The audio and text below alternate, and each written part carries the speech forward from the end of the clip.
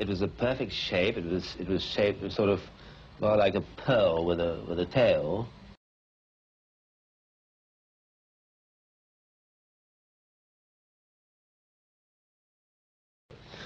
And I watched this thing, and suddenly it disappeared. And I thought, well, am I seeing things? I'd had a very grueling flight. I'd been waiting for, I had engine trouble, and I'd been waiting for hours, expecting to go into the sea, you know.